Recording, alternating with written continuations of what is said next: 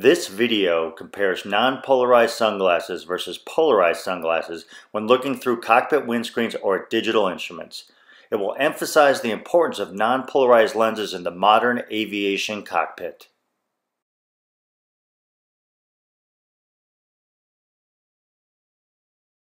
Most airline cockpit windscreens are at least partially polarized, from either built-in polarization or the effect of heating elements. When you look through a polarized window with your naked eye, the world looks normal.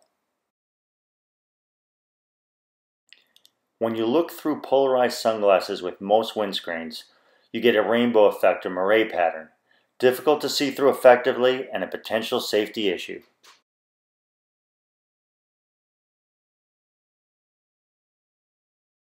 When using non-polarized sunglasses, you get all the benefits of glare reduction, eye relief, and improved clarity, but without the distortion or patterns. To bring this point home, let's look at this in real time. You can see with the naked eye the world looks normal, but as soon as you put on polarized sunglasses, rainbow patterns, color distortion, and reduced visibility become major issues.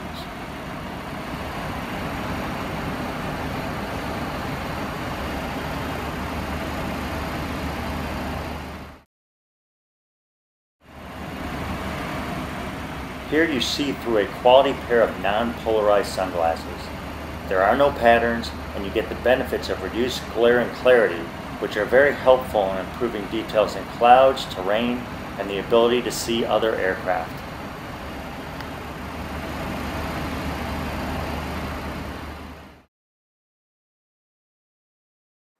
Using polarized sunglasses also affects your ability to see inside the modern cockpit.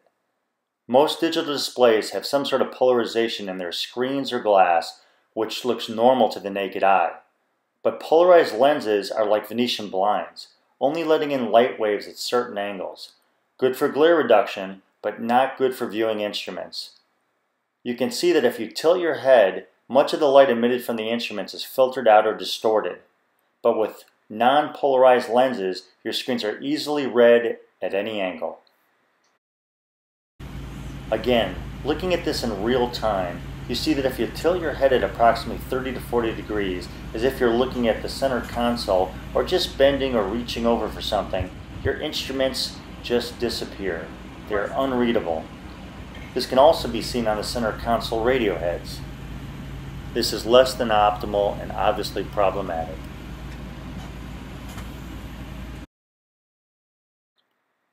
And now you know why pilots need non-polarized sunglasses for flying. Hopefully you found this video useful, and you can find more information online and sunglass reviews at flightsunglasses.com, the Serengeti Specialists. Fly safe.